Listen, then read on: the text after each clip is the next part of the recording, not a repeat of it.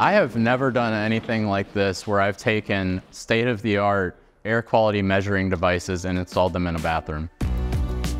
Mostly because of the COVID pandemic, we had seen a proliferation of new air cleaning technologies to combat airborne pathogen transmission. And one of the technologies we were looking at was these germicidal ultraviolet lamps that have a peak emission at 222 nanometers. And these wavelengths have a couple advantages. They're very effective at mitigating biological transmission. They don't do as much damage to our eyes and skin, so we can shine them directly onto people instead of only limiting it to the top of the room where it takes time for viruses to migrate to. So we can disinfect between people when they're potentially coughing or sneezing. The downside is that as you move lower than 240 nanometers, you start to create ozone.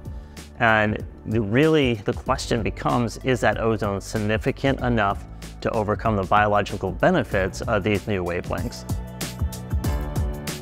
To address the concerns from both regulatory agencies and the manufacturers of these instruments, that's how we stepped in.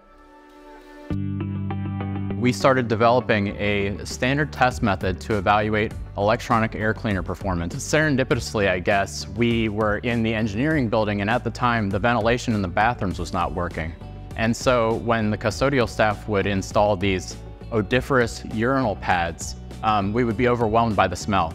And this occurred to us that this is the perfect environment to test these germicidal ultraviolet lights in. We wanted to kind of do something that was in a setting where people are every day, and we could see what real-world situations it brings up with the chemistry that's already in the bathroom.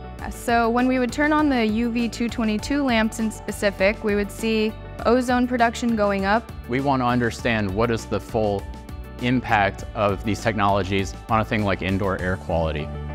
Before we apply these technologies, we want to look at a bunch of different spaces and to see how that they impact different places. And if we start seeing trends, if we can say over time that as long as you ventilate to the ASHRAE standards, so you have adequate ventilation, it may be that this technology doesn't have a big impact on the indoor environment. But we can't make that statement until we look at a lot of these spaces that people are thinking about applying these technologies.